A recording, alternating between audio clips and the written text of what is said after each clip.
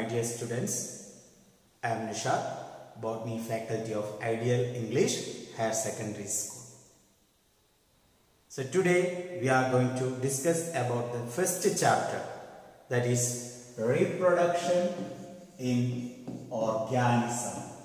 Reproduction in organism. As you all know that, what is organism? Each and every living organism, their life is begin from a single cell. Is it? Then cell to become tissue, then tissues to become organ, then organ system, finally an organism. Is it? So we are discussing about that organism's reproduction. In this world,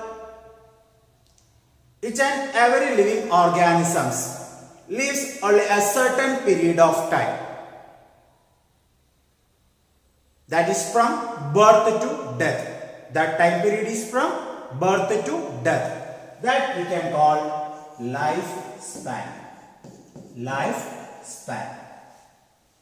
Is it? Here, the time period between the birth and death, that is called a lifespan. This lifespan is varied from organism to organisms. Is it? All the living organisms, their lifespan is not same. That is totally different. The lifespan of the organism is not correlated with their size. So here I am showing some of the examples of different type of organisms and their lifespan. If you look this table, you can see that lot of organisms have different lifespan period. Some of the organisms can live only a few days. Some of the organisms can live 100 years, more than 100 years, like that. So the size is not a matter for their lifespan. So if you consider the single-celled organisms like bacteria, then protista, amoeba, paramecium, euglena, such kind of organism, they do not have natural death. So lifespan means the time period from birth to natural death, that is called a lifespan. But in the case of unicellular organisms, there is no natural death. The amoeba or paramecium, such kind of unicellular organism can divide by binary fission or any other asexual method. After that they grow, mature and then produce their young ones. No body part is left to die, which means such kind of organisms or the unicellular organisms are immortal. Mortal എന്ന് പറഞ്ഞാൽ അറിയാലോ, അവർക്ക് എന്തില്ല, death ഇല്ല അല്ലേ? നമ്മൾ eukaryotic organisms ഒക്കെ എടുക്കുമ്പോൾ അത്തരം ഓർഗാനിസത്തില് ഒരു നാച്ചുറൽ ഡെത്ത് കാണുന്നുണ്ട്, എന്നാൽ സിംഗിൾ സെൽഡ് ഓർഗാനിസത്തില് അത്തരത്തിലുള്ള ഒരു നാച്ചുറൽ ഡെത്ത് കാണുന്നില്ല. അപ്പൊ നമ്മൾ ഡിസ്കസ് ചെയ്ത് വരുന്നത് ലൈഫ് സ്പാൻ എന്താണെന്നാണ്. അപ്പൊ ലൈഫ് സ്പാൻ എന്താണെന്ന് മനസ്സിലായല്ലോ. Is the time period from birth to natural death, that is called A life span. So our topic is the reproduction. You already heard about the term reproduction. What do you mean by reproduction? Producing young one from existing one of the same species. Is it? ഒരു പോലെയുള്ള ഒരു സ്പീഷീസിൽ നിന്ന് അതിന്റെ young വൺസിനെ produce ചെയ്യിക്കുന്നു. It is the biological process. In that process, the young ones are formed from their existing one of the same species. That is called reproduction. What is the significance of this reproduction or the importance of reproduction? The reproduction enables to continuity of the species generation after generation. Reproduction illa ennundengil aa oru organismത്തിന്റെ continuity avade endu cheyappedum, extinct cheyappedununde alle. പക്ഷെ reproduction ഉള്ളതുകൊണ്ട് തന്നെ ആ ഒരു continuity എന്ത് ചെയ്തു പോകുന്നു, നിലനിന്നു പോകുന്നു. ഒപ്പം reproduction brings variation. Is it? Reproduction bring variation that is inherited to their next generation. എന്തെങ്കിലും തരത്തിലുള്ള ഒരു വേരിയേഷൻ അവിടെ ഫോം ചെയ്ത് കഴിഞ്ഞാൽ അത് നേരെ ഇൻഹെറിറ്റ് ചെയ്യപ്പെടും അവരുടെ നെക്സ്റ്റ് ജനറേഷനിലേക്ക്.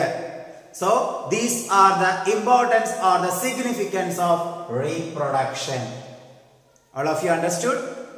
അപ്പോൾ reproduction എന്താണെന്ന് മനസ്സിലായി, reproductionന്റെ ഇമ്പോർട്ടൻസും എന്താണെന്ന് മനസ്സിലായി.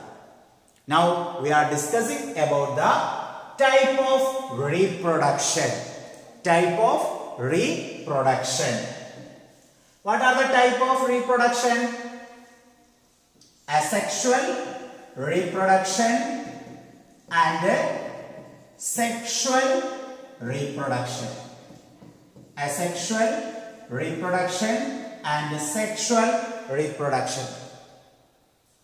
What is the difference between these two? Asexual and sexual reproduction.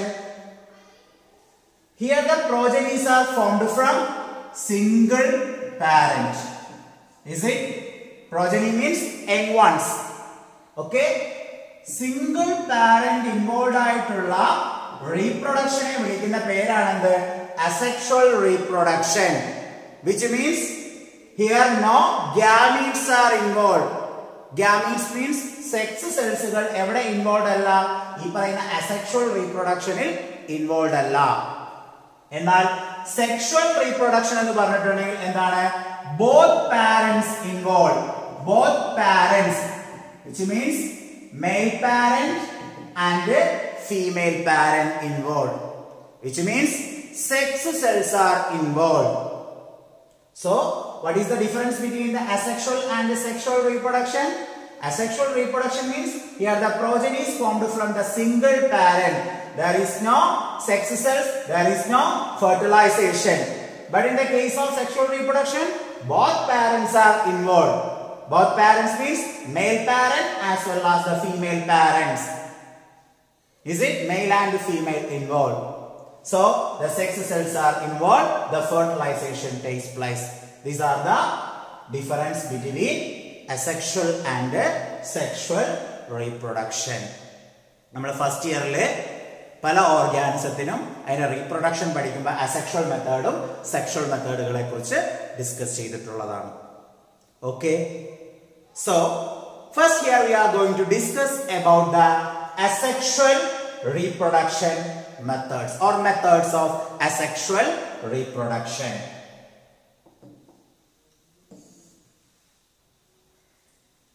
Methods of asexual reproduction.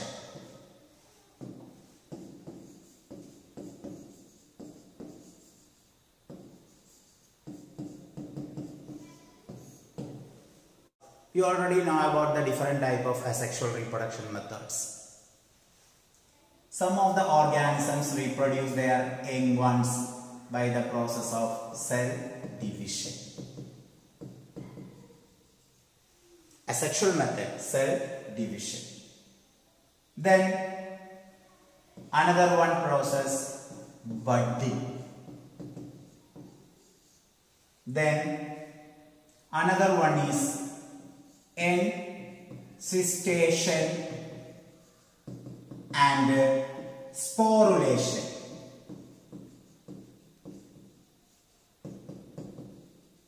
Then fragmentation. Fragmentation.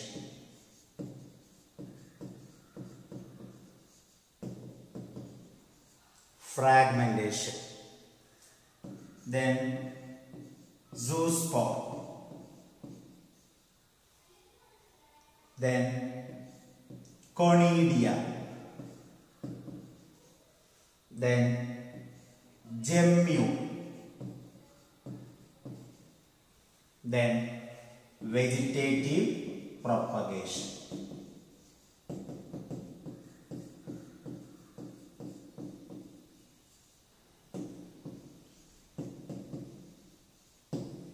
These all are the different kind of or different methods of asexual reproduction. What are the different methods of asexual reproduction? By cell division, by budding, encystation and sporulation, fragmentation, zoospore, conidia, germule, then vegetative propagation. These are the way organism can produce their young ones. These all are the different kind of asexual reproduction. So one by one we can discuss. Is it clear? So as a result of the asexual reproduction, here the progenies are formed. Asexual reproduction means single parent involved in that particular process. So the progeny formed as a result of the asexual reproductions are genetically identical to their parents. Our parents a group of morphological and genetical characters are similar to their parents. That is called clone. Clone. That is single parent involved asexual reproduction method our progeny our young one offsprings offsprings parent morphologically and genetically identical ക്ലോണുകൾ എന്നാണ് വിളിക്കുന്നത്. Okay, അപ്പൊ നമ്മൾ ഈ പഠിക്കാൻ പോകുന്ന പല മെത്തേഡുകൾ ഉണ്ടല്ലോ, ആ മെത്തേഡുകളിലൂടെയൊക്കെ പ്രൊഡ്യൂസ് ചെയ്യുന്ന യങ് വൺസുകൾ അവരുടെ പാരന്റിനെ കൂട്ട് തന്നെ ആയിരിക്കും എഴുതുന്നത്. എക്സാക്ട് സിറോക്സ് ആണെന്ന് തന്നെ പറയാം. അവരെ വിളിക്കുന്നതാണ് ക്ലോണുകൾ എന്ന്. ഓക്കെ, അപ്പൊ നമുക്ക് ആദ്യത്തെ മെത്തേഡ് പഠിക്കാം. Cell division. സെൽ ഡിവിഷനിൽ തന്നെ നമുക്ക് നമ്മുടെ ഫിഷൻ മെത്തേഡും പറയാവുന്നതാണ്. ബൈനറി ഫിഷൻ എന്നൊക്കെ പറഞ്ഞ് നിങ്ങൾ പഠിച്ചിട്ടുള്ളത് അല്ലെ. സെൽ ഡിവിഷൻ എന്ന് പറഞ്ഞിട്ടുണ്ടെങ്കിൽ എന്താണ്? ഒരു ഓർഗാനിസം മെച്ചുവേർഡ് ആയി കഴിയുമ്പോൾ ഓർഗാനിസത്തിന്റെ ബോഡി ഡിവൈഡ് ചെയ്യപ്പെടുന്നു, അല്ലെങ്കിൽ സെല്ല് ഡിവൈഡ് ചെയ്ത് അതിന്റെ യങ് വൺസിനെ ഫോം ചെയ്യിക്കുന്നു. എക്സാമ്പിളുകൾ നമ്മുടെ മൊണീറൻസ്, അതുപോലെ തന്നെ പ്രോട്ടിസ്റ്റ. മൊണീറൻസ് അറിയാമല്ലോ, ബാക്ടീരിയൽ കാറ്റഗറി. പ്രോട്ടിസ്റ്റ എന്ന് പറയുമ്പോൾ അറിയാമല്ലോ അമീബ, ആ ഒരു കാറ്റഗറി ഒക്കെ അല്ലെ. ഒരുപാട് പ്രോട്ടിസ്റ്റകളെ കുറിച്ചൊക്കെ നമ്മൾ കഴിഞ്ഞ വർഷം പഠിച്ചതാണ്. അപ്പോൾ ആ ഓർഗാനിസംസ് ഒക്കെ സെൽ ഡിവിഷൻ മെത്തേഡ് വഴി എന്ത് പ്രൊഡ്യൂസ് ചെയ്യിക്കുന്നുണ്ട്? അതിന്റെ യങ് വൺസിനെ പ്രൊഡ്യൂസ് ചെയ്യുന്നത്. അതൊരു അസെക്ഷുവൽ മെത്തേഡാണ്. അവിടെ ഒരു parent involve ആകുന്നുള്ള, single organism involve ആയിട്ടുള്ള ഒരു പ്രോസസ്സാണ് എന്ത്? സെൽ ഡിവിഷൻ എന്ന് പറയുന്നത്. അപ്പൊ അടുത്തത് binary fission. Binary fission it's A type of cell division അല്ലെ. ബൈനറി ഫിഷൻ എന്ന് പറയുമ്പോഴത്തേക്കും എന്താണ്? ആ ഓർഗാനിസം മെച്ചുവേർഡ് ആയി കഴിയുമ്പോൾ അതിന്റെ ബോഡി പാർട്ടുകൾ ഡിവൈഡ് ചെയ്തുകൊണ്ട് അതിന്റെ യങ് വൺസിനെ പ്രൊഡ്യൂസ് ചെയ്യുന്നു. അപ്പൊ ഈ ഒരു ഫിഷൻ മെത്തേഡ് അല്ലെങ്കിൽ സെൽ ഡിവിഷൻ മെത്തേഡുകളിലൊക്കെ ആദ്യം നടക്കുന്ന പ്രോസസ് കാരിയോകൈനസിസ് ആയിരിക്കും. അതായത് ന്യൂക്ലിയർ ഡിവിഷൻ നടക്കും, followed by cytokinesis. After the cytokinesis, the two individuals are separate out from the parent body. Two individuals means two daughter cells. In the case of amoeba നമ്മൾ പഠിച്ചിട്ടുള്ളതാണ് അല്ലേ. അതൊക്കെ എന്തിന് example ആണ്? Binary fission example ആണ്. ഇനി അടുത്ത ഒരു type asexual reproduction method ആണ് encystation or and sporulation. Encystation. അമീബേനെ നിങ്ങൾക്ക് അറിയാമല്ലോ, പ്രോട്ടിസ്റ്റയാണ് അല്ലെ. ഒരു യൂണിസെല്ലുലാർ ആയിട്ടുള്ള യൂക്കാരിയോട്ടിക് പ്രോട്ടിസ്റ്റയാണ് എന്ത്? അമീബ എന്ന് പറയുന്നത്. ഈ അമീബയുടെ ബോഡി അൺഫേവറബിൾ കണ്ടീഷനിൽ, അൺഫേവറബിൾ കണ്ടീഷനിൽ അതിന്റെ സ്യൂഡോപോഡിയ വിഡ്രോ ചെയ്യും. സ്യൂഡോപോഡിയ എന്ന് പറഞ്ഞിട്ടുണ്ടെങ്കിൽ ഏതാണ്? നമുക്കറിയാം, അത് ഫുഡ് എൻഗൾഫ് ചെയ്യാനായിട്ട് അതിന്റെ പ്ലാസ്മ മെമ്പറൈൻ ഫ്ലെക്സിബിൾ ആയതുകൊണ്ട് ആ ഒരു പാർട്ട് അങ്ങോട്ട് അതിനെ കവർ ചെയ്ത് വരുന്നത് അല്ലെ. അതാണ് സ്യൂഡോപോഡിയ. അല്ലെങ്കിൽ നമ്മൾ എന്തെന്ന് വിളിക്കും? ഫാൾസ് ഫീറ്റ് എന്ന് വിളിക്കും. സ്യൂഡോപോഡിയ അല്ലെങ്കിൽ ഫാൾസ് ഫീറ്റ് എന്നാണ് വിളിക്കുന്നത്. ഈ സ്യൂഡോപോഡിയ അൺഫേവറബിൾ കണ്ടീഷനിൽ അമീബ അതിന്റെ ബോഡിയിൽ നിന്ന് എന്ത് ചെയ്യും? വിഡ്രോ ചെയ്യും. ആ വിഡ്രോ ചെയ്യുന്ന സ്യൂഡോപോഡിയ പാർട്ടിനെ റൗണ്ട് ചെയ്തുകൊണ്ട് ഒരു സിസ്റ്റ് അവിടെ ഡെവലപ്പ് ചെയ്യും. ഒരു സിസ്റ്റ്, ഈ വിഡ്രോ ചെയ്ത സ്യൂഡോപോഡിയ പാർട്ടിലെ അതിനെ അറൗണ്ട് ചെയ്തുകൊണ്ട് അവിടെ ഒരു സിസ്റ്റ് ഡെവലപ്പ് ചെയ്യും. That process is called encystation. എന്താ വിളിക്കുന്നത്? Encystation. Is it clear? Encystation എന്താണെന്ന്? എൻസിസ്റ്റേഷൻ എന്താണ്? അമീബയുടെ സ്യൂഡോപോഡിയ അൺഫേവറബിൾ കണ്ടീഷനിൽ വിഡ്രോ ചെയ്യുകയും അതിനെ അറൗണ്ട് ചെയ്തുകൊണ്ട് എന്ത് ഫോം ചെയ്യുകയും ചെയ്യുന്ന ഒരു സിസ്റ്റ് ഡെവലപ്പ് ചെയ്യുകയും ചെയ്യുന്നുണ്ട്.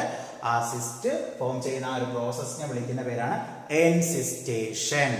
Is it clear? ഈ ഒരു സിസ്റ്റ് അല്ലെങ്കിൽ നമുക്ക് പറയാം ഒരു 3 ലെയർ ആയിട്ടുള്ള ഒരു ഹാർഡ് കവറിംഗ് ആണ് കേട്ടോ. സിസ്റ്റ് എന്നോ അല്ലെങ്കിൽ 3 ലെയർഡ് ഹാർഡ് കവറിംഗ്, അതിനെയാണ് നമ്മൾ സിസ്റ്റ് എന്ന് പറയുന്നത്. അത് അവിടെ ഫോം ചെയ്യുകയും ആ ഒരു പ്രോസസ്സിനെ എൻസിസ്റ്റേഷൻ എന്ന് പറയുന്നു. ഇനി എന്താണ് സ്പോറിലേഷൻ എന്ന് നോക്കാം. Then this particular encysted amoeba, during their favorable condition, they produce minute amoeba by multiple fission process. Multiple fission processയിലൂടെ, multiple fission എന്താണ്? ഒരു അസെക്ഷൽ മെത്തേഡ് ആണല്ലേ. ആ ഒരു മൾട്ടിപ്പിൾ ഫിഷൻ മെത്തേഡിലൂടെ ഈ എൻസിസ്റ്റഡ് ആയിട്ടുള്ള അമീബ, നമ്മൾ നേരത്തെ പറഞ്ഞു സ്യൂഡോപോഡിയ അറൗണ്ട് ചെയ്തുകൊണ്ട് വന്നേക്കുന്ന ഒരു ഹാർഡ് കവറിംഗ് ആണ് സിസ്റ്റ് അല്ലെ. ദാറ്റ് എൻസിസ്റ്റഡ് അമീബ മൾട്ടിപ്പിൾ ഫിഷൻ വഴി എന്തിനെ പ്രൊഡ്യൂസ് ചെയ്യും? മൈന്യൂട്ട് ആയിട്ടുള്ള അമീബകളെ പ്രൊഡ്യൂസ് ചെയ്യും. അവരെ വിളിക്കുന്ന പേരാണ് സ്യൂഡോപോഡിയോസ്പോർ. എന്താ വിളിക്കുന്നത്? സ്യൂഡോപോഡിയോസ്പോർ.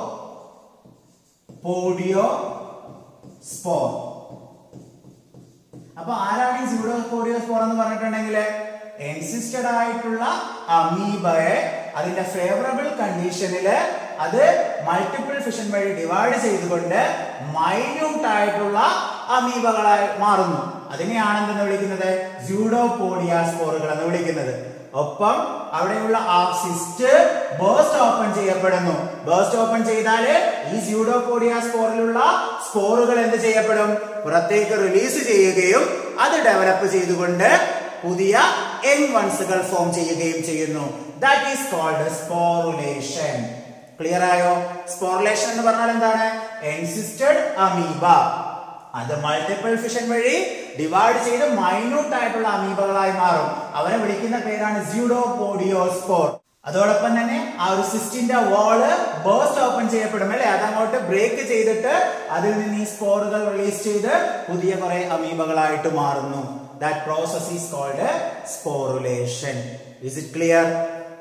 Then the next type of asexual reproduction method, that is called budding. Budding. ഞാൻ നേരത്തെ പറഞ്ഞു ഏതൊരു റീപ്രൊഡക്ഷൻ മെത്തേഡ് ആണെങ്കിലും ഓർഗാനിസം മെച്ചൂർഡ് ആയി കഴിയുമ്പോഴാണ് ആ ഒരു പ്രോസസ്സ് നടക്കുന്നത്. ബഡ്ഡിംഗ് എന്ന് പറഞ്ഞിട്ടുണ്ടെങ്കിൽ ഇവിടത്തെ ഓർഗാനിസം മെച്ചൂർഡ് ആകുമ്പോൾ ആ ഒരു മെച്ചൂർഡ് ഓർഗാനിസത്തിന്റെ ബോഡി പാർട്ടിൽ ഒരു ഔട്ട് ഗ്രോത്ത് ഡെവലപ്പ് ചെയ്യുന്നു. That out growth is called bud. That bud is developed for new organism or new progeny. Once it is fully developed, it is detached out from their parent. നമ്മള് കണ്ടിട്ടുള്ളതാണ് hydra എന്ന് പറയുന്ന ഒരു organism. ഇങ്ങനെ ടെന്റക്കിളൊക്കെ ഉള്ള hydra എന്ന് പറയുന്ന ഒരു ഓർഗാനിസത്തെ കുറിച്ച് നിങ്ങൾ പഠിച്ചിട്ടുള്ളതാണ് അല്ലെ. ഈ ഒരു ഹൈഡ്ര മെച്ചോർഡ് ആകുമ്പോൾ അതിന്റെ ബോഡി പാർട്ടിൽ നിന്ന് ചെറിയൊരു ഔട്ട് ഗ്രോത്ത് ഡെവലപ്പ് ചെയ്യും. ഈ ഔട്ട് ഗ്രോത്തിനെ വിളിക്കുന്ന പേരാണെന്ത്? ബഡ് എന്നാണ് വിളിക്കുന്നത്. എന്താ വിളിക്കുന്നത്? ബഡ്. ഈ ബഡ് ഡെവലപ്പ് ചെയ്ത് എന്തായി മാറും? ഒരു പുതിയൊരു ഹൈഡ്രയായിട്ട് അങ്ങോട്ട് മാറും. അതിന്റെ ഇൻവണ്ണായി മാറി. അങ്ങനെ അത് കംപ്ലീറ്റ് ആയിട്ട് ഫുള്ളി ഡെവലപ്പ് ചെയ്ത് കഴിഞ്ഞാൽ ഈ ഒരു പാരന്റൽ ബോഡിയിൽ നിന്ന് അതെന്ത് ചെയ്യപ്പെടും? ഡിറ്റാച്ച് ചെയ്യപ്പെടും. ഈ ഒരു പാരന്റ് ബോഡിയിൽ നിന്ന് ഡിറ്റാച്ച് ചെയ്തിട്ട് എന്തായിട്ട് മാറും? സെപ്പറേറ്റ് ആയിട്ട് അത് ജീവിക്കും. ഇങ്ങനെ സെപ്പറേറ്റ് ആയിട്ട് പോകും. നോക്കുക, മെച്ചോർഡ് ആയപ്പോൾ അത് അതിന്റെ പാരന്റിൽ നിന്ന് ഡിറ്റാച്ച് ചെയ്തിട്ട് സെപ്പറേറ്റ് ആയിട്ട് ജീവിക്കാൻ തുടങ്ങി. So this process is called budding. ബഡ്ഡിങ്ങിന് എക്സാമ്പിളുകൾ നിങ്ങൾ പഠിച്ചിട്ടുണ്ടല്ലോ. ഹൈഡ്ര, ഞാൻ ഈ വരച്ചിരിക്കുന്നത് തന്നെ എന്താണ്? എക്സാമ്പിൾ ആണ് അല്ലെ. ഹൈഡ്രയെ കൂടാതെയുള്ള വേറൊരു എക്സാമ്പിൾ ആണ് നമ്മുടെ യൂണിസെല്ലുലാർ ആയിട്ടുള്ള one of the fungus, that is called east. പഠിച്ചിട്ടില്ലേ ഈസ്റ്റിനെ കുറിച്ച്? യൂണിസെല്ലുലാർ ഫംഗസ് ആണ് അല്ലെ ഈസ്റ്റ് എന്ന് പറയുന്നത്. അപ്പൊ ഈസ്റ്റ്, ഹൈഡ്ര ഒക്കെ എന്തിന് എക്സാമ്പിൾ ആണ്? ബഡ്ഡിങ്ങിന് എക്സാമ്പിൾ ആണ്. ക്ലിയർ ആയോ? ഓക്കെ. ഇനി അടുത്ത മെത്തേഡ് നമുക്ക് നോക്കാം. അപ്പൊ നമ്മൾ ഡിസ്കസ് ചെയ്ത ഏതൊക്കെയാണ്? Cell division, binary fission, encystation and sporulation, then budding. Next one, fragmentation. Fragmentation.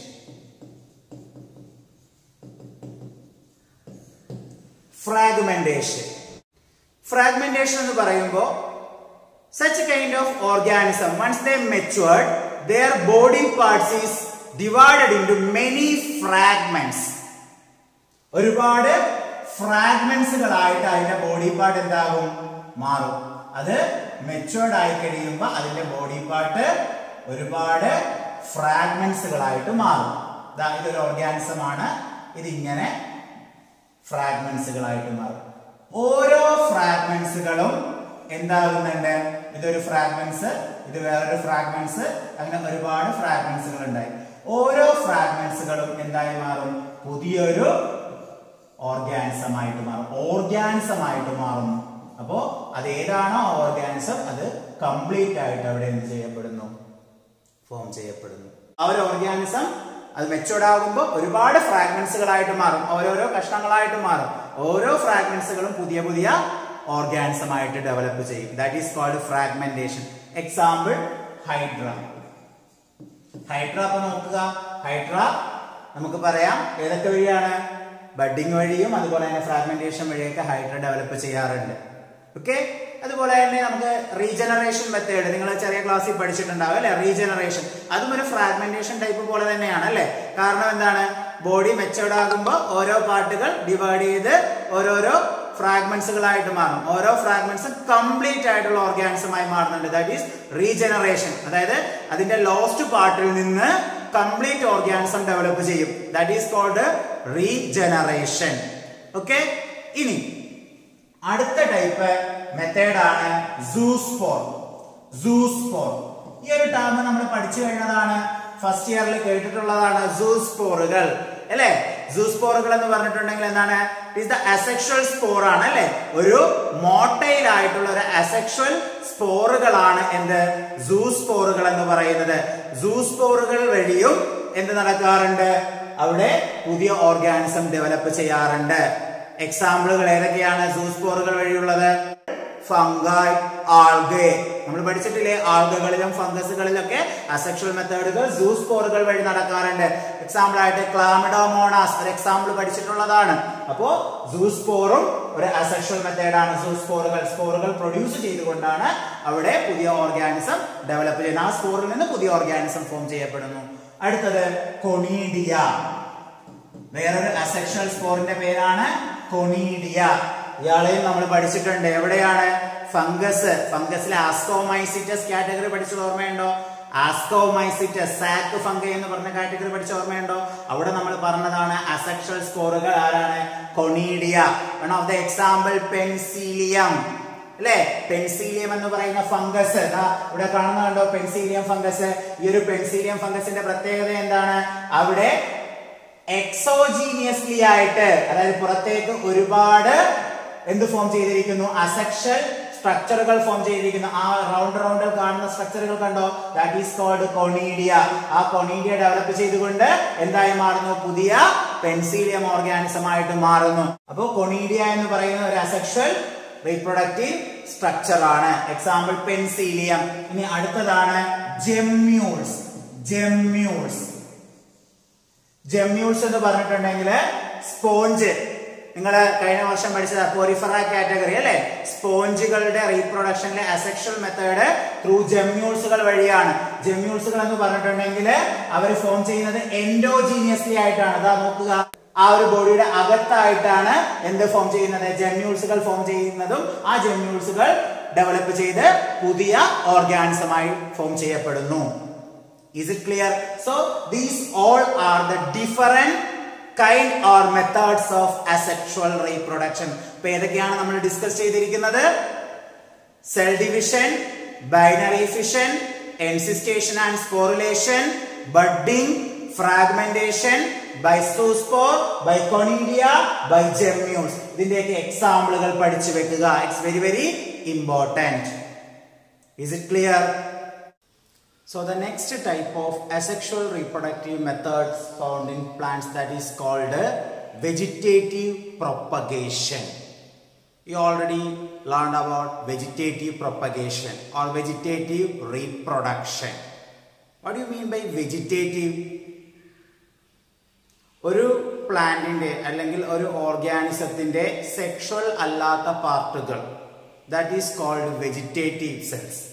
അപ്പോൾ ഇവിടെ ഒരു പ്ലാന്റ്സിന്റെ വെജിറ്റേറ്റീവ് പാർട്ടുകളിൽ നിന്ന് പുതിയ പ്ലാന്റ്ലെറ്റ്സുകൾ ഫോം ചെയ്യുകയാണെങ്കിൽ ഓർ റീജനറേറ്റ് ചെയ്യുകയാണെങ്കിൽ such kind of asexual reproduction method is called vegetative propagation. There are also only single parent involved. Asexual reproduction എന്ന് പറയുമ്പോൾ യൂണിപാരന്റ് ആണ്, സെക്ഷുവൽ റീപ്രൊഡക്ഷൻ എന്ന് പറയുമ്പോൾ ബൈപാരന്റ് ആണ് അല്ലേ? സെക്ഷുവൽ റീപ്രൊഡക്ഷനിൽ മെയിൽ ഫീമെയിൽ പാരന്റ് വരുന്നുണ്ട്. അസെക്ഷുവൽ റീപ്രൊഡക്ഷനിൽ സിംഗിൾ പാരന്റ് മാത്രമാണ് ഇൻവോൾവ് ആയി വരുന്നത്. അപ്പോൾ വെജിറ്റേറ്റീവ് പ്രൊപ്പഗേഷൻ എന്ന് പറഞ്ഞിട്ടുണ്ടെങ്കിൽ എന്താണ്? The regeneration of new plantlets from the vegetative part of the plant. Is it clear? What are the vegetative part? Stem, leaf, root, etc. അല്ലേ? അപ്പോൾ ഇതുപോലെ ലീഫിൽ നിന്നോ സ്റ്റെമ്മിൽ നിന്നോ റൂട്ടിൽ നിന്നോ ഒക്കെ പുതിയ പ്ലാന്റ്ലെറ്റ്സുകൾ ഫോം ചെയ്യുകയാണെങ്കിൽ such kind of reproduction is called vegetative reproduction or vegetative propagation. Clear ആയോ? അപ്പോൾ ഏത് പാർട്ടിൽ നിന്നാണോ ആ ഒരു പുതിയ പ്ലാന്റ്ലെറ്റ്സ് ഫോം ചെയ്യുന്നത്, that part is said to be vegetative propagule. അതിനെ വിളിക്കുന്ന പേരെന്താണ്? Vegetative propagule.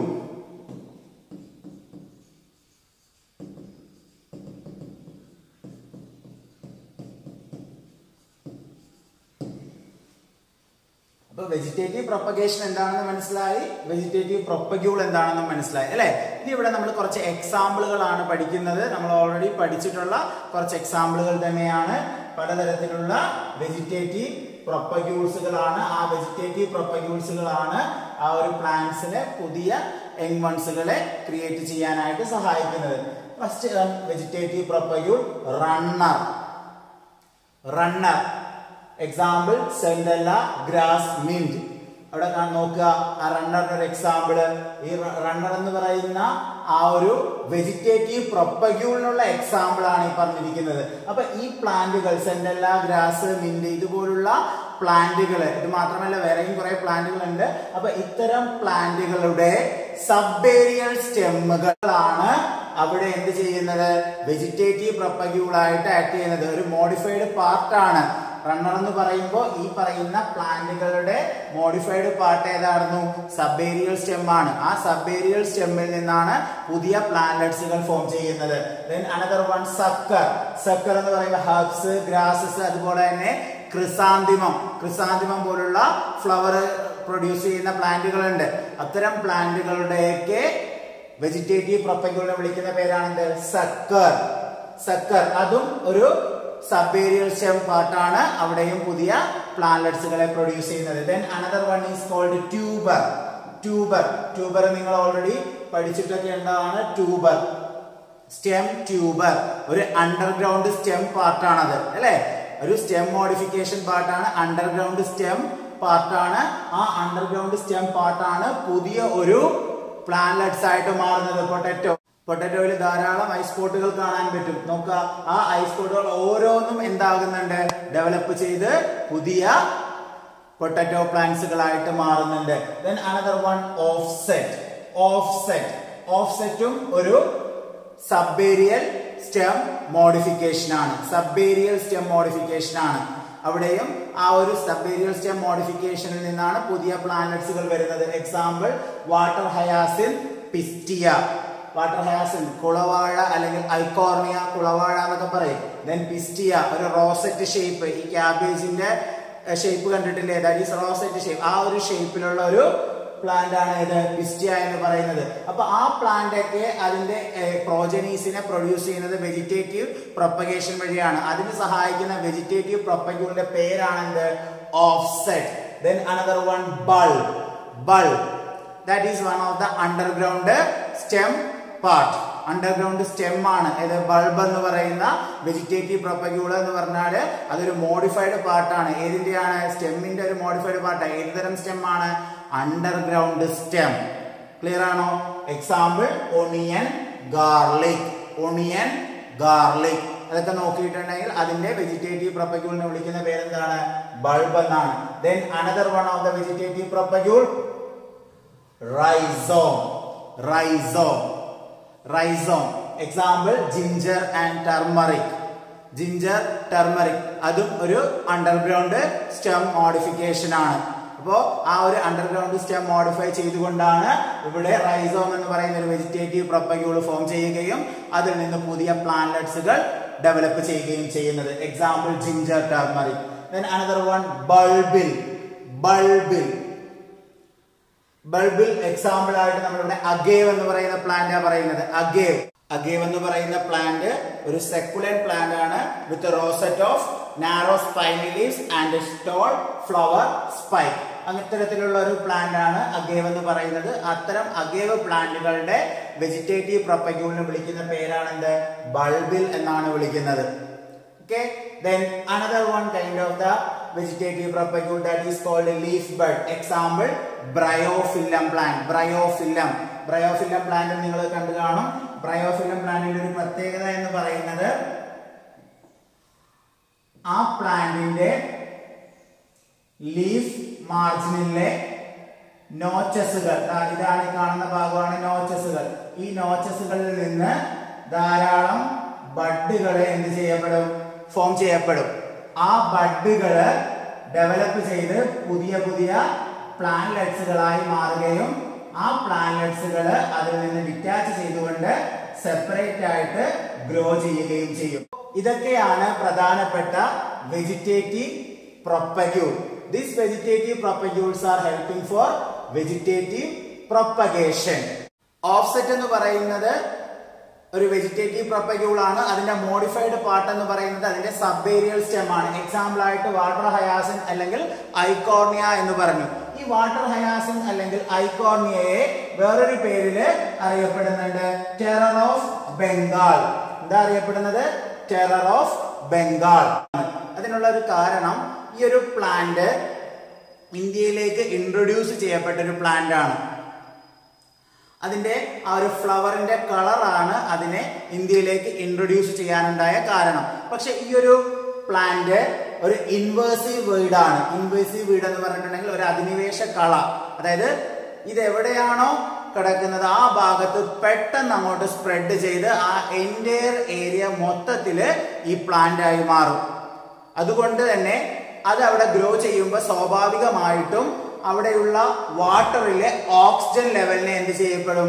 ഡിപ്ലീറ്റ് ചെയ്യിക്കും. സോ ഇതിന്റെ ഗ്രോത്തിനായിട്ട് ആ വാട്ടർ ബോഡിയിലുള്ള ഓക്സിജൻ അവർ മാക്സിമം യൂട്ടിലൈസ് ചെയ്യും. അങ്ങനെ വാട്ടർ ലെവലിലെ ഓക്സിജൻ ഡിപ്ലീറ്റ് ചെയ്യുകയും അതുവഴി അക്വാട്ടിക്കിലെ എന്ത് ഇല്ലാതെയാവുകയും ചെയ്യുന്നു?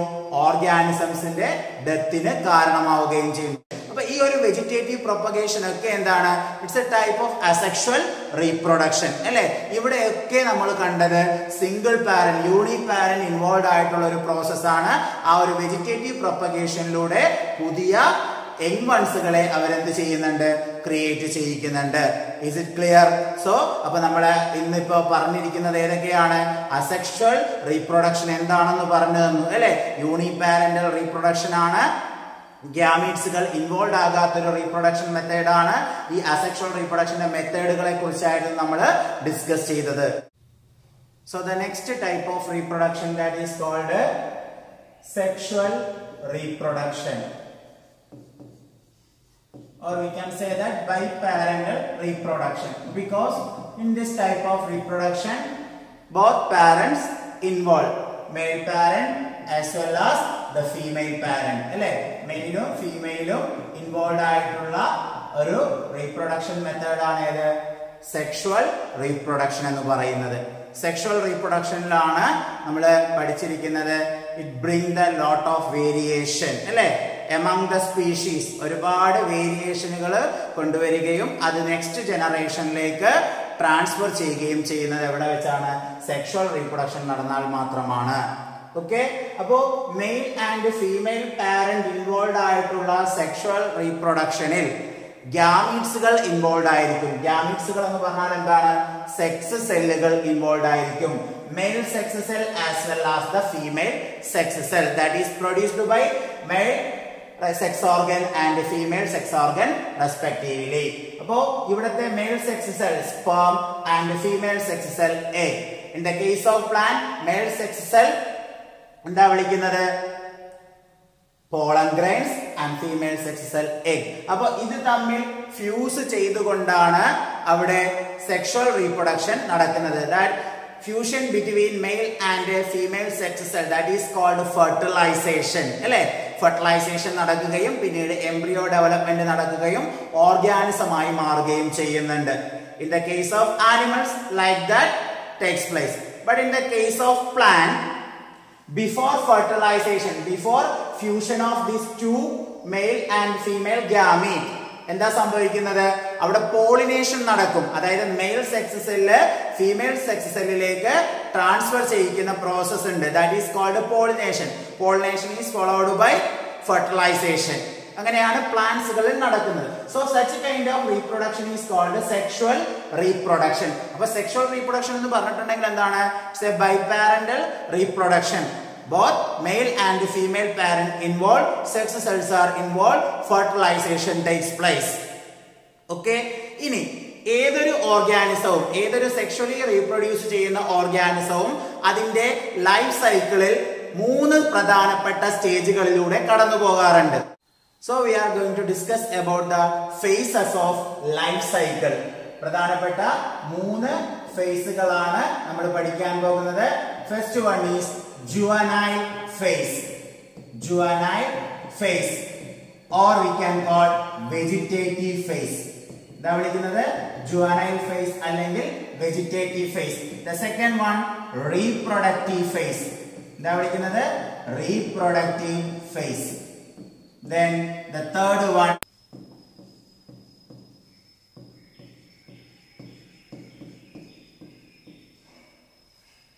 so the organism shows these 3 type of life cycle. First one, juvenile phase or vegetative phase.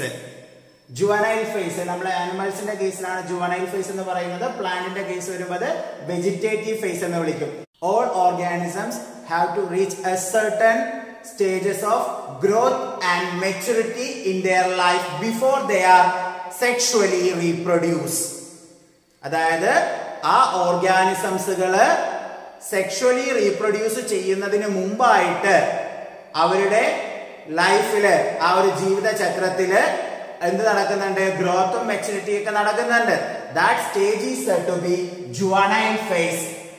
In the case of plants, that stage is said to be vegetative phase. ഇനി അടുത്തൊരു stage ആണ് reproductive phase. Reproductive phase എന്താണ് reproductive phase? During that particular period, the organisms are able to produce their young ones. Able to produce their young ones. Or we can say that the end of the juvenile phase leads to the reproductive phase. Juvenile phase അവസാനിക്കുന്ന അടുത്തു നിന്നാണ് ഏത് face start ചെയ്യുന്നത്? reproductive phase start ചെയ്യുന്നത്. അതാണ് ആ ഒരു സമയമാണ് നമ്മൾ onset of sexual maturity, puberty എന്നൊക്കെ പറയുന്ന ഒരു അഡോളസൻസ് പീരീഡ് ആണ് റീപ്രൊഡക്റ്റീവ് ഫേസ് എന്ന് പറയുന്നത്.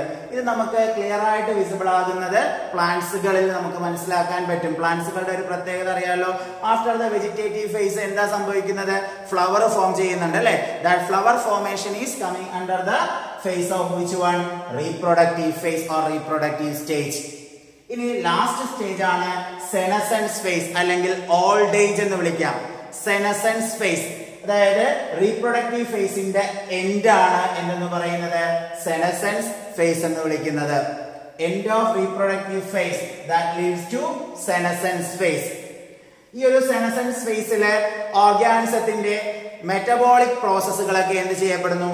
സ്ലോ ചെയ്യപ്പെടുകയും ഓർഗാനിസം ഡെത്തിലേക്ക് പോവുകയും ചെയ്യുന്നു. സെനസൻസ് ഫേസ് എന്ന് പറഞ്ഞിട്ടുണ്ടെങ്കിൽ ആ റീപ്രൊഡക്റ്റീവ് ഫേസിന്റെ എൻഡും അതുപോലെ തന്നെ ഡെത്തിനും ഇടയിലുള്ള ഒരു സ്റ്റേജ് ആണ് അല്ലെ?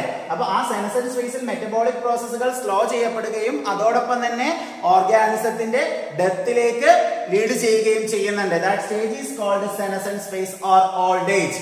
അപ്പോ ഈ ഒരു 3 ഫേസുകൾ ഒരു ഓർഗാനിസത്തിന്റെ ലൈഫ് സൈക്കിളിൽ നമുക്ക് കാണാൻ പറ്റുന്നുണ്ട്.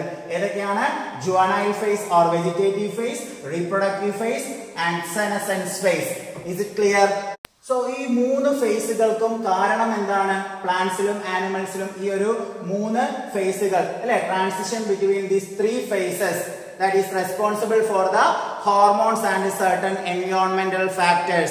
ചില ഹോർമോൺസുകളും എൻവയോൺമെന്റൽ ഫാക്ടറുകളുമാണ് ആ ഒരു ഓർഗാനിസത്തിൽ ഈ മൂന്ന് ഫേസുകൾക്ക് കാരണമാകുന്നത്. ആദ്യമേ ജുവനൈൽ ഫേസ്, പിന്നീട് റീപ്രൊഡക്റ്റീവ് ഫേസ്, പിന്നീട് സെനസൻസ് ഫേസ്. ഇതിനൊക്കെ കാരണമാകുന്ന ഒരു ഫാക്ടർ എന്ന് പറയുന്നത് ആ ഒരു ഓർഗാനിസത്തിലുള്ള ഹോർമോൺസും അതുപോലെ തന്നെ നമ്മുടെ എൻവയോൺമെന്റൽ ഫാക്ടറുകളുമാണ്.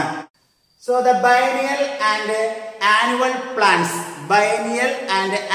plants can show the clear-cut juvenile phase, reproductive phase and senescence phase. Biennial and annual plant. Annual plants means any plants that can complete their growing season within 1 year. Our പ്ലാന്റിന്റെ growing season ഒരു 1 ഇയറിനുള്ളിൽ complete ചെയ്യുന്നതാണെങ്കിൽ, which means their life cycle completed within 1 year. അങ്ങനെയുള്ള പ്ലാന്റ്സുകളെയാണ് എന്തെന്ന് വിളിക്കുന്നത്? Annual പ്ലാന്റ്സുകൾ എന്ന് വിളിക്കുന്നത്. Annual പ്ലാന്റ്സുകൾ. Example കോൺ, P, ഇതൊക്കെ എന്താണ്? Annual പ്ലാന്റ്സുകളാണ്. അപ്പൊ അത്തരം ആനുവൽ പ്ലാന്റ്സുകളിൽ നമുക്ക് ഈ മൂന്ന് ഫേസുകളും ക്ലിയർ ആയിട്ട് കാണാൻ പറ്റുന്നുണ്ട്. ഇനി അടുത്തതാണ് ബൈനിയൽ പ്ലാന്റ്സ്. എന്താ biennial? Biennial plants. Biennial plants എന്ന് പറഞ്ഞിട്ടുണ്ടെങ്കിൽ ഇത്തരം പ്ലാന്റ്സുകള് അതിന്റെ ഫസ്റ്റ് ഇയറിൽ റൂട്ട്, ലീഫ്, സ്റ്റെം ഒക്കെ അങ്ങോട്ട് ഗ്രോ ചെയ്യുകയും അതിന്റെ സെക്കൻഡ് ഇയറിൽ അത് ഫ്ലവർ ചെയ്യുകയും സീഡ് പ്രൊഡ്യൂസ് ചെയ്യുകയും പിന്നീട് ഡൈ ആയി പോവുകയും ചെയ്യുന്നുണ്ട്. അതായത് അതിന്റെ ലൈഫ് സൈക്കിള് കംപ്ലീറ്റ് ചെയ്യുന്നത് 2 ഇയേഴ്സിനുള്ളിലായിരിക്കും. Such kind of plant is called biennial plants. Appo annual biennial plant shows the clear cut vegetative, reproductive and senescence phase.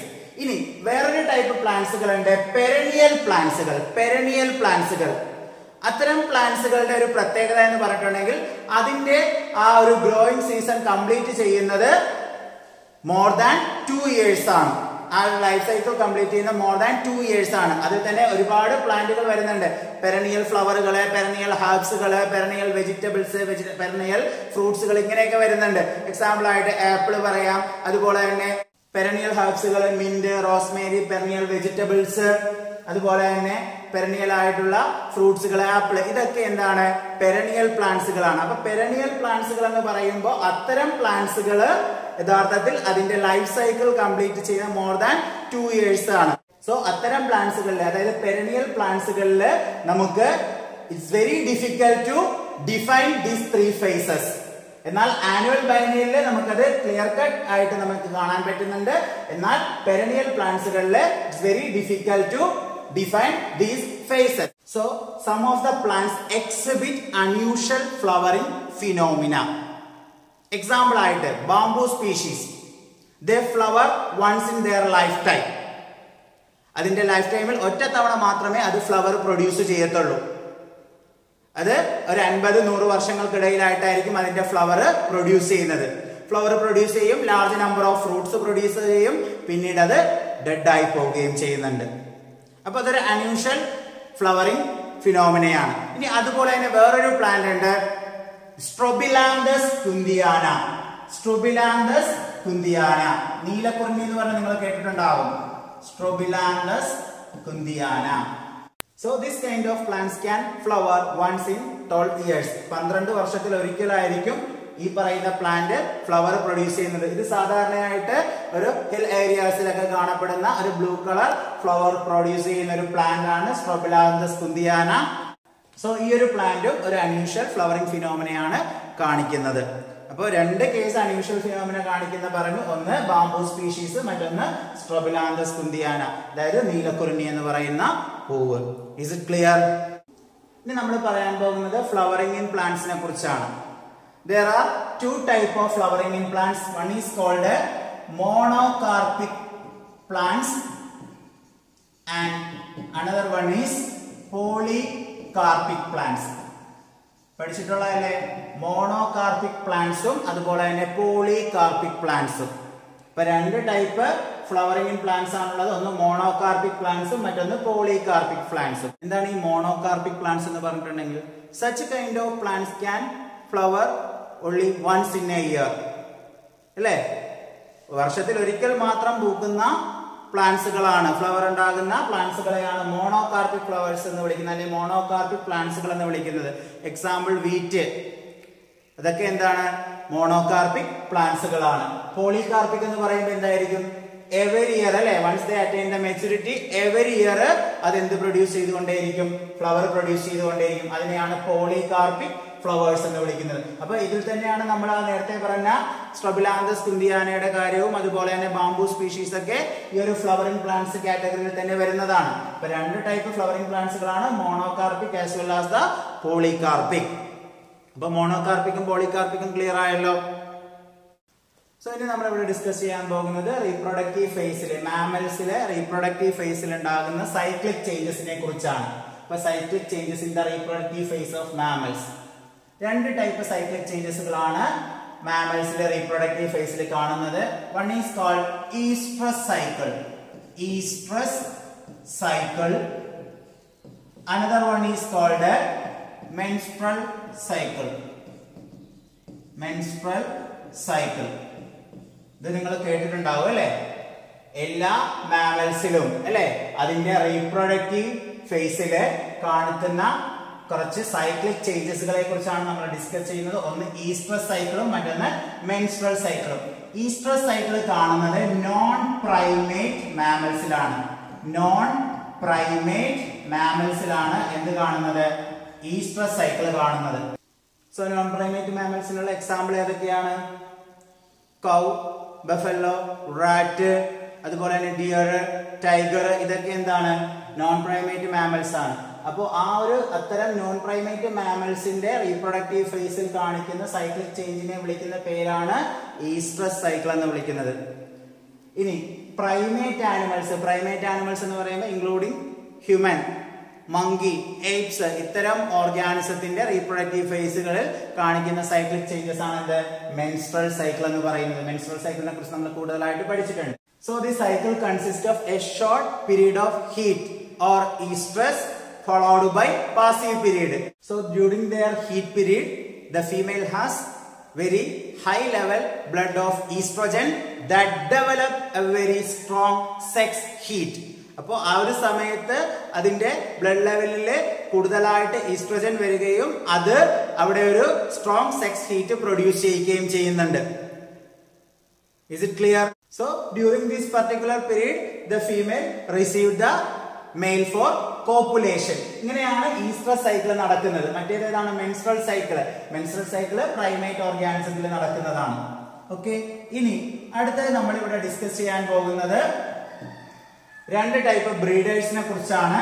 Reproductive ഫേസിൽ വെച്ചുകൊണ്ട് തന്നെയാണ് നമ്മൾ പറയുന്നത്. സീസണൽ ബ്രീഡേഴ്സും അതുപോലെ തന്നെ continuous ബ്രീഡേഴ്സും. Seasonal ബ്രീഡേഴ്സും continuous ബ്രീഡേഴ്സും.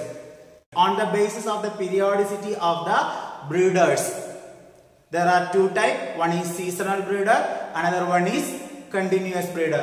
What is seasonal breeder? So this type of organism can reproduce a particular period or season of the year. That is called a seasonal breeder. Example, frog, lizard. Then continuous breeder എന്ന് പറഞ്ഞിട്ടുണ്ടെങ്കിൽ എങ്ങനെയാണ്? അത്തരം organism അതിന്റെ reproductive ഫേസിൽ through out ആയിട്ട് എന്ത് ചെയ്തുകൊണ്ടേയിരിക്കും? Reproduce ചെയ്തുകൊണ്ടേയിരിക്കും. Reproductive ഫേസിൽ through out active ആയിരിക്കും. അത്തരം ഓർഗാനിസത്തെയാണ് കണ്ടിന്യൂസ് ബ്രീഡേഴ്സ് എന്ന് വിളിക്കുന്നത്. എക്സാമ്പിൾ കാറ്റിൽ ഒരു എക്സാമ്പിൾ ആണ്, മൈസ് ഒരു എക്സാമ്പിൾ ആണ്, റാബിറ്റ് ഒരു എക്സാമ്പിൾ ആണ്. അപ്പോൾ ഇതൊക്കെയാണ് ഇതിനെ കുറിച്ച് നമ്മൾ ഡിസ്കസ് ചെയ്യുന്നത്, റീപ്രൊഡക്റ്റീവ് ഫേസിനെ കുറിച്ച് ഡിസ്കസ് ചെയ്യുന്നത്. പിന്നീട് സെനസൻ സ്റ്റേജ് ആണ്, അത് ഓൾഡ് ഏജ് സ്റ്റേജ് ആണെന്ന് ഓൾറെഡി പറഞ്ഞു കഴിഞ്ഞു. ഇത്രയുമാണ് നമുക്ക് സെക്ഷൽ റീപ്രൊഡക്ഷന്റെ ഒരു ബേസ് ആയിട്ട് നമ്മൾ പഠിക്കുന്നത്. ഇനി നമുക്ക് ഡിസ്കസ് ചെയ്യാനുള്ളത് ഇവന്റ്സ് ഇൻ സെക്ഷൽ റീപ്രൊഡക്ഷൻ.